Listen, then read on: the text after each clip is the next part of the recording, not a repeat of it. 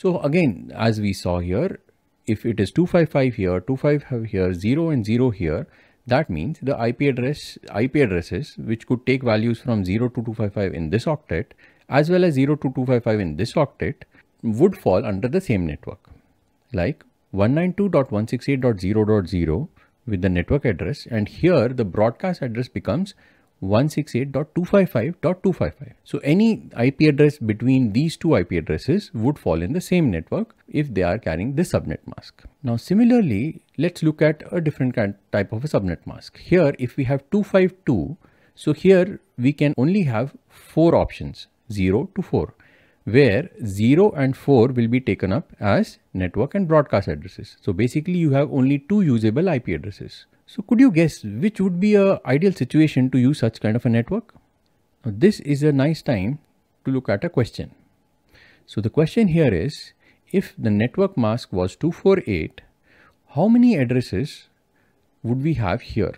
And what would be the network address and what would be the broadcast address? So pause the video for a while, think about it, and once you have your answer, take a note of it and then proceed. So what we saw here is net mask of 248 would allow us 8 numbers that could be used.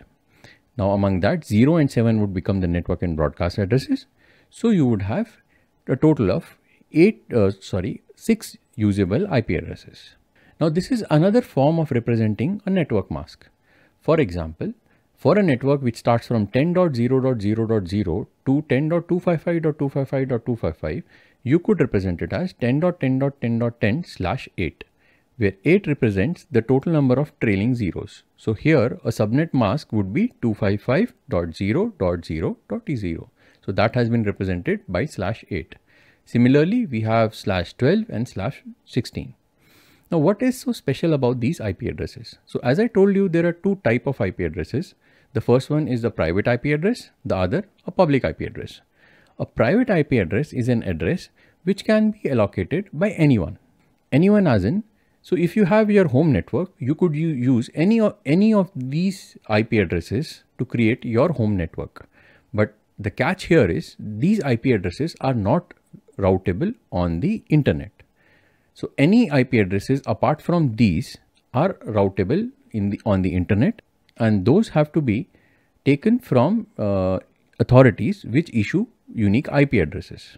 So here we use private IP addresses in say institutes, some organizations. Even your router normally uses 192.168.0.0 as the set of IP addresses at home. So how does it communicate over the internet? This brings us to concepts that we'll be discussing over Packet Tracer. How do we actually assign IP addresses to different systems manually or automatically, and something called network address translation.